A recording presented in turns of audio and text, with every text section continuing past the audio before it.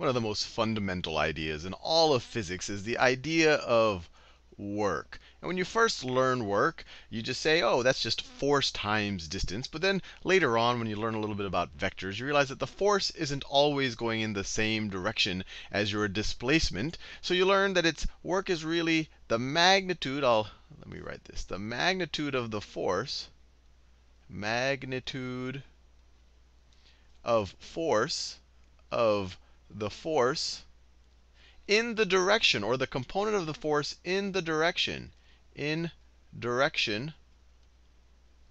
of displacement. Displacement is just distance with some direction. In direction of displacement times the magnitude of the displacement. Or you could just kind of say times the distance displaced. Times the distance. I'm not being too particular about it. And the classic example, maybe you have an ice cube or some type of block. I just say ice so that it's not a lot of friction. Maybe it's standing on a bigger sheet, a lake or ice of something. And maybe you're pulling on that ice cube at an angle. Let's say you're pulling at an angle like that. That is my force right there. Let's say my force is equal to, well, that's my force vector. Let's say the magnitude of my force vector. So I'll say the magnitude. Sometimes we put two brackets around there. The magnitude of my force vector, we can say is, let's say it's 10 newtons. And let's say the direction of my force vector, right? Any vector has to have a magnitude and a direction. And the direction, let's say it's 30, it has a 30-degree angle. Let's say it's 60-degree angle above horizontal. So that's the direction I'm pulling in. And let's say I displace it. Let's say I displace, and this is all a bit of review, hopefully. If you're displacing it, let's say you displace it 5 newtons. So let's say the displacement, that's the displacement vector right there, and the magnitude of it is equal to 5 meters. So you've learned from the definition of work, you can't just say, oh, I'm pulling with 10 newtons of force and I'm moving it 5 meters. You can't just multiply the 10 newtons times the 5 meters. You have to find the magnitude of the component going in the same direction as my displacement. So what I essentially need to do is the length, if you imagine the length of this vector being 10, that's the total force, but you need to figure out the length of the vector that's the component of the force going in the same direction as my displacement. And a little simple trigonometry, you know that this is 10 times the cosine of 60 degrees. 10 times the cosine of 60 degrees, or that's equal to, cosine of 60 degrees is 1/2. So that's just equal to 5. So this magnitude, the magnitude of the force going in the same direction of the displacement in this case, is 5 newtons. 5 newtons. And then you can figure out the work. You could say that the work is equal to 5 newtons times, I'll just write a dot for times. I don't want you to think it's cross product, times 5 meters, which is 25 newton meters, or you could even say 25 joules of work have been done. And this is all, really a review of somewhat basic physics. But just think about what happened here. What was the work? If I wrote it right in the abstract, the work is equal to the 5 newtons. That was the magnitude of my force vector. So it's the magnitude of my force vector times the cosine of this angle, times the cosine of the, so let's call that theta. Let's say it a little generally. So times the cosine of the angle. This is the amount of my force in the direction of the displacement, the cosine of the angle between them, times the magnitude of the displacement. So times the magnitude of the displacement. Or if I wanted to rewrite that, I could just write that as the magnitude of the displacement times the magnitude of the force times the cosine of theta. And I've done multiple videos of this in the linear algebra playlist and the physics playlist, where I talk about the dot product and the cross product and all of that. But this is the dot product. This is the dot product of D and F, of the vectors D and F. So in general, if you're trying to find the work for a constant displacement and you have a constant force, you just take the dot product of those two vectors. And if the dot product is a completely foreign concept to you, you might want to watch. I think I've made multiple, 4 or 5 videos on the dot product and its intuition and how it compares. But just to give you a little bit of that intuition right here, the dot product, when I take f dot d or d dot f, what it's giving me is I'm multiplying the magnitude. Well, yeah, I could just read this out. But the idea of the dot product is take how much of this vector is going in the same direction as this vector, and in this case it's this much, and then multiply the two magnitudes. And that's what we did right here. So the work is going to be the force vector dot, taking the dot product of the force vector with the displacement vector. And this, of course, is a scalar value. And we'll work out some examples in the future where you'll see that that's true. So this is all a review of fairly elementary physics. Now let's take a more complex example, but it's really the same idea. Let's define a vector field. Let's define a vector field. So let's say that I have a vector field f, and we're going to think about what this means in a second. It's a function of x and y, and it's equal to some scalar function of x and y times the I unit vector, or the horizontal unit vector, plus some other function, scalar function of x and y, times the vertical unit vector. So what would something like this be? This is a vector field. This is a vector field in two-dimensional space, or on the xy plane.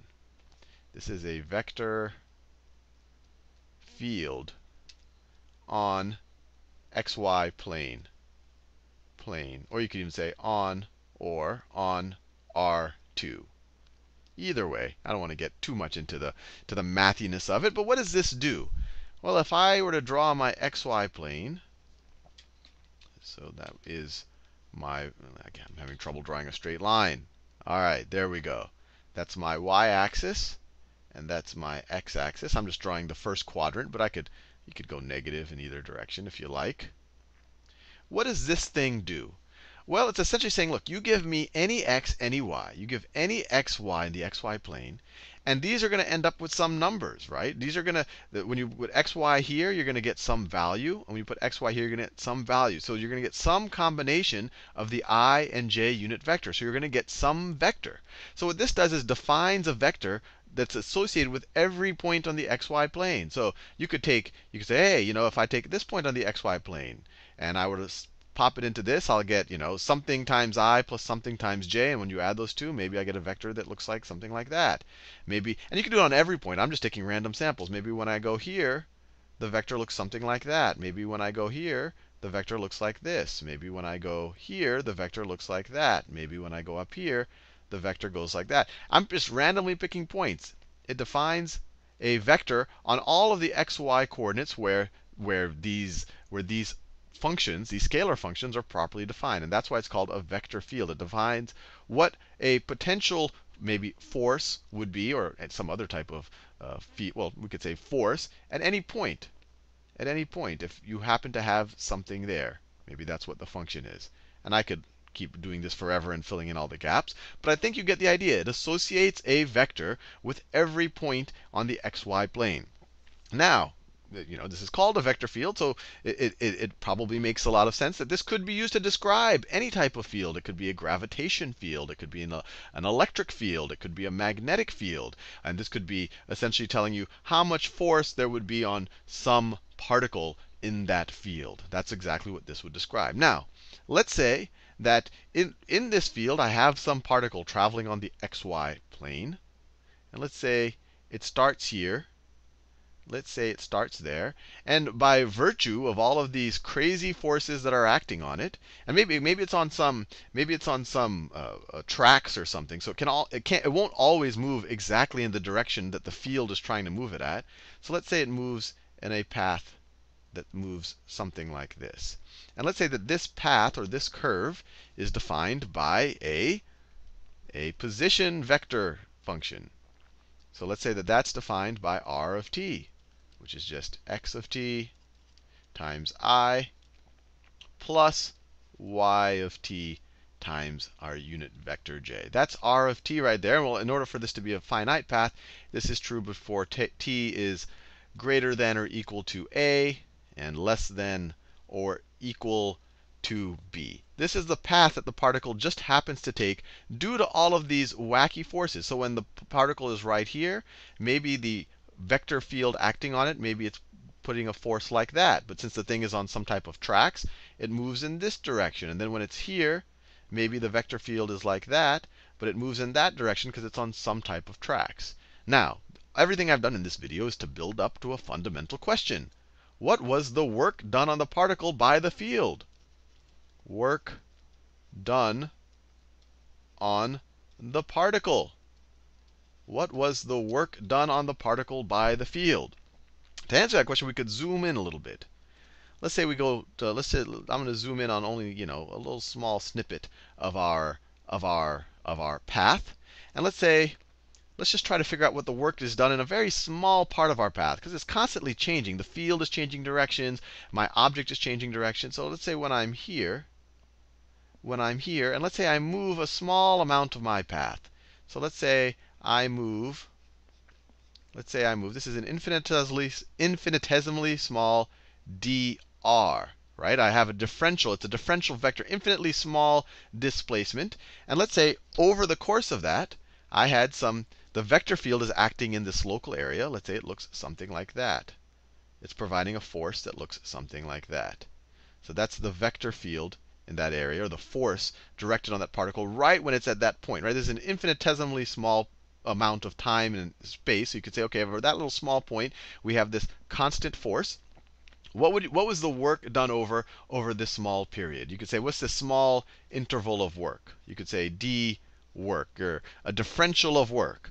Well, by the same exact logic that we did with the simple problem, it's the magnitude of the force in the direction of our displacement times the magnitude of our displacement. And we know what that is just from this example up here. That's the dot product. It's the dot product of the force and our super small displacement. So that's equal to the dot product of our force and our super small displacement. Now, just by doing this, we're just figuring out the work over maybe like a really small, super small dr. But what we want to do is we want to sum them all up. We want to sum up all of the dr's to figure out the total, all of the f dot dr's to figure out the total work done. And that's where the integral comes in. We will do a line integral over, I mean, you could think of it two ways. You could write just dw there, but we could say, we'll do a line integral that says along this curve C, we could call that C, or along R, whatever you want to say it, of dw. That'll give us the total work. So let's say work is equal to that. Or we could also write it over the integral over the same curve of f dot dr. And this might seem like a really, gee, this is really abstract, Sal. How do we actually calculate something like this? Especially because we have everything parametrized in terms of t. How do we get this in terms of t? And if you just think about it, what is f dot r, or what is f dot dr? Well, actually, to answer that, let's remember what dr looked like. If you remember dr dt is equal to x prime of t. I'm writing it like I could have written dx dt if I wanted to, times the I unit vector, plus y prime of t times the j unit vector. And if we just wanted dr, we could multiply both sides if we're being a little bit maybe more hand-wavy with the differentials, not too rigorous. We'll get dr is equal to x prime of t dt times the unit vector I, plus y prime of t times the differential dt times the unit vector j. So this is our dr right here. That is our dr.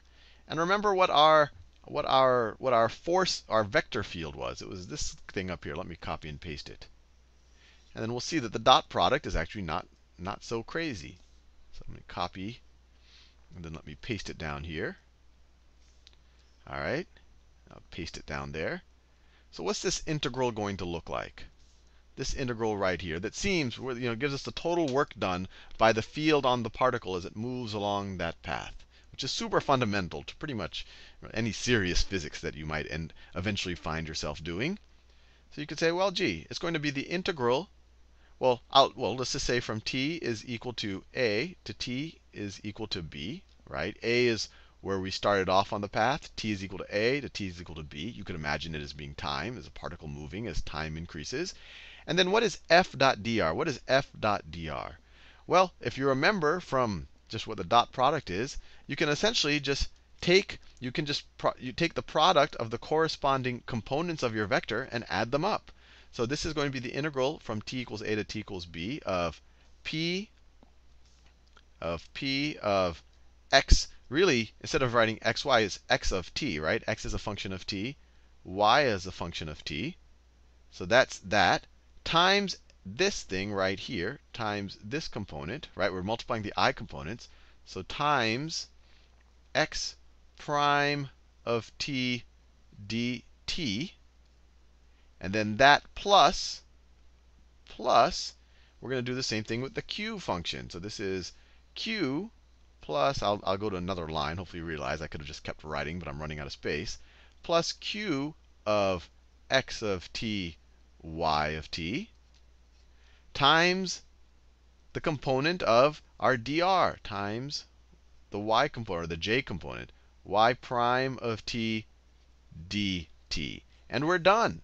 And we're done. This might still seem a little bit abstract, but we're going to see in the next video that this is actually, everything is now in terms of t. So this is just a straight up integration with respect to dt. If we want, we could take the dt's outside of the equation, and it'll look a little bit more normal for you. But this is essentially all that we have to do. And we're going to see some concrete examples of taking a line integral through a vector field, or using vector functions in the next video.